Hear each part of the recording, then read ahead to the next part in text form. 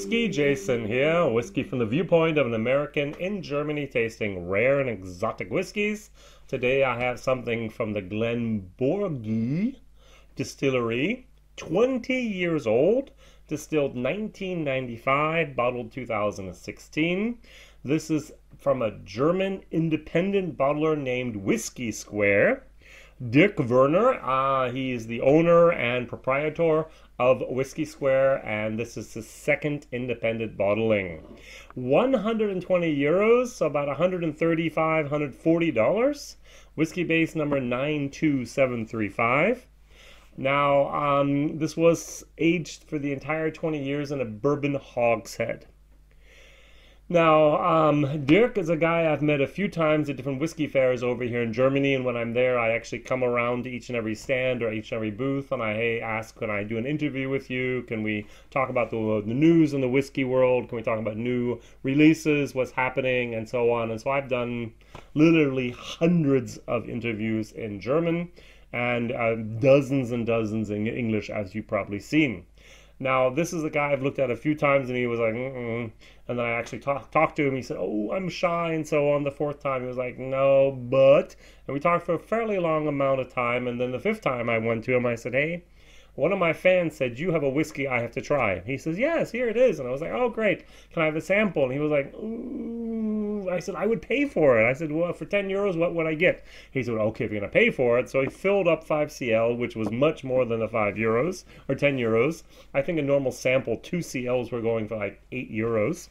And so I actually had the possibility to do the video now in English and in German.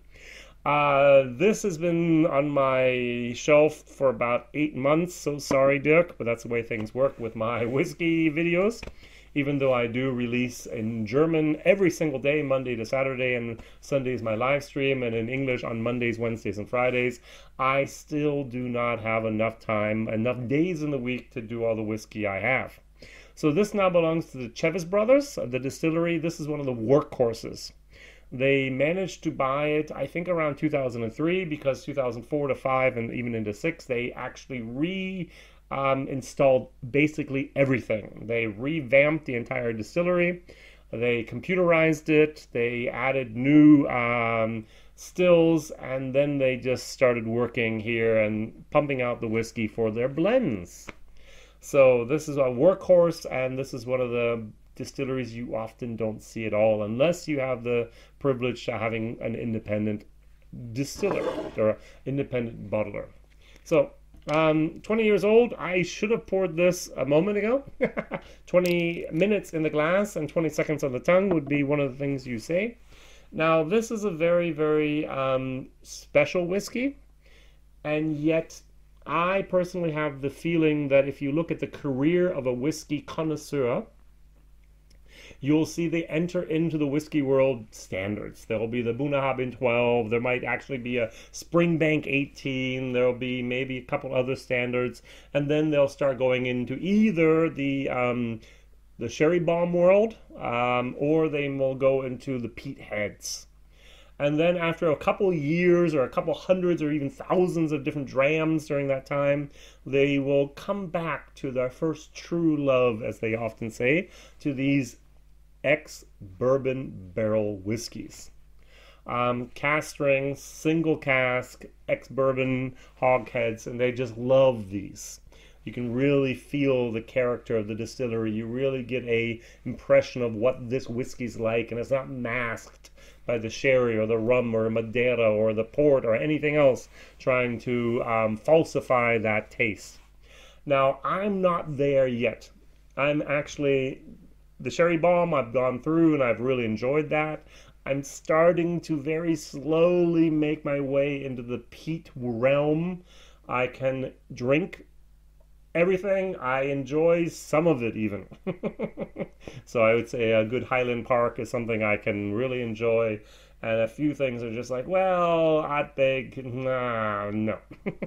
So, and then one day I'll finally make it into that new camp of the people who love these and are the real whiskey connoisseurs out there. Maybe another 2,000 videos. I've already done 1,000 plus. So let's try this. This is a fabulous nose. Think marshmallows. Think peppermint spearmint. Think vanilla icing. Think a tiny little bit of wood, and think of a little bit of a meadow. A summer meadow with all those wild flowers. If you don't know what that is, there's the cough drop from Switzerland called Ricola, and Ricola has like 27 different types of herbs in there. A little bit like that. It's not that caramel. It's not that toffee. It's not tobacco. It's not any type of nuttiness. It's very, very light fruitiness. This is a very delicate whiskey. I imagine like a 75-year-old woman. Imagine she's in a big city and this big, ugly guy tries to steal her purse, and she hits him with the stick and hits him with the purse, and he runs away instead of her, because she's a very strict and a very, very strong, old, but very, very clear lady.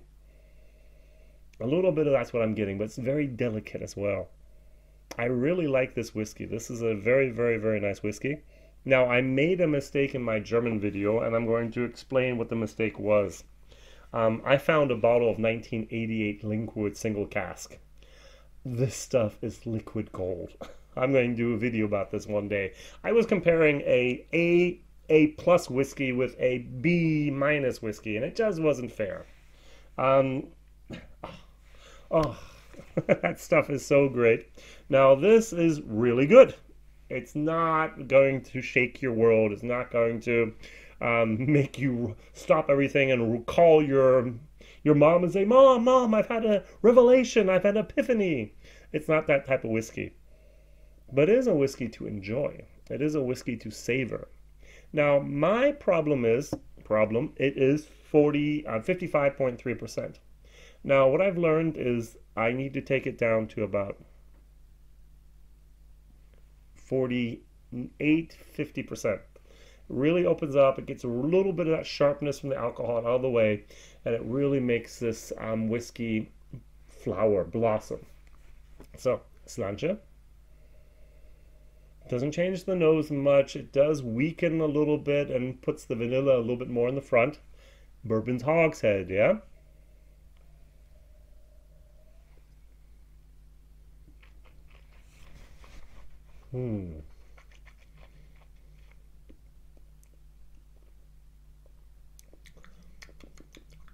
Very nicely done.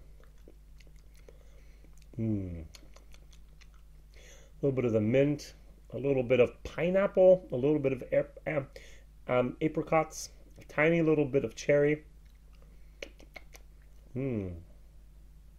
Daisies? I'm not sure about that one. Oh, and a little bit of wood towards the end, but perfectly integrated harmony. It feels like an old Hibiki 17 almost. It's got a nice, long-lasting, light pineapple, icing, vanilla, woody finish. Nice. Very, very nice. Will you be able to find this whiskey outside of Germany? Nah. Maybe in some type of auction you'll be able to see this one day. I'm going to give this a solid B. B minus, it's growing on me, so it's a solid B. Now, the €120 price tag for this bottle is a little bit my problem. Now, over here in Germany, we have a couple independent bottlers, and we have people that have their own whiskey shops, and we have a little bit of a, let's say we have a star cult personality in Germany. If he, Marco is his name, would have put this whiskey on the market for €120, it would have sold out within hours. Because this guy has, in the last 15 years, made a name for himself. He's had literally hundreds of independent bottlings, and I think just Friday evening, 7 p.m., his server had, I think, 4 new bottlings, and within 18 minutes, they were all sold out. This guy has a name, has a reputation. Whisky Square, unfortunately, not yet. This whiskey could actually compete with all those other whiskeys that Marco actually releases, but hey, the name is what counts, doesn't it? A lot of times we trust that name. So therefore, I'm going to give it a C minus minus for value for money. 80 euros, yeah. 100 euros, 120 euros, I'm sorry. It's just out of my, I'm not willing to pay that. I have whiskey that's cost much, much more that tastes for me totally different and even better, but this is just not worth that price. Maybe one day when I'm 65, I'm just going to say, okay, now I'm going to actually just buy a nice little bottle and find out and just enjoy, and that would be about what I would like. But this is not yet my price category. Good. My question is, what would you be willing to pay for a 20-year-old single cask, bottle-proof cask strength whiskey from a distillery you normally cannot find? One of those whiskeys that are usually in the Flora and Fauna series, if it belonged to the Diageo brand. If they belong to Chevis Brothers, then we have these other independent bottlers that actually allow sometimes us to have a glimpse into that world of that very, very nice spirit, I must admit. So what would be the price you would be willing to pay? I said 80 euros would be a fair price for 20-year-old single cask. What do you think? By the way, there's more and more the 120 in Germany. I was in Limburg last year, actually. That was the normal price. Maybe I'm just old school and I'm not used to the new prices yet. Whiskey Jason here, whiskey from the viewpoint of an American in Germany, tasting rare and exotic whiskey. If you want to contact me, please write an email to whiskyjason@gmail.com or write down a comment. I will get back to you. And also, thank you very much for liking, sharing, subscribing, and telling others about my channel. All right, all the best. I publish on Mondays, Wednesdays, and Fridays. Bye-bye.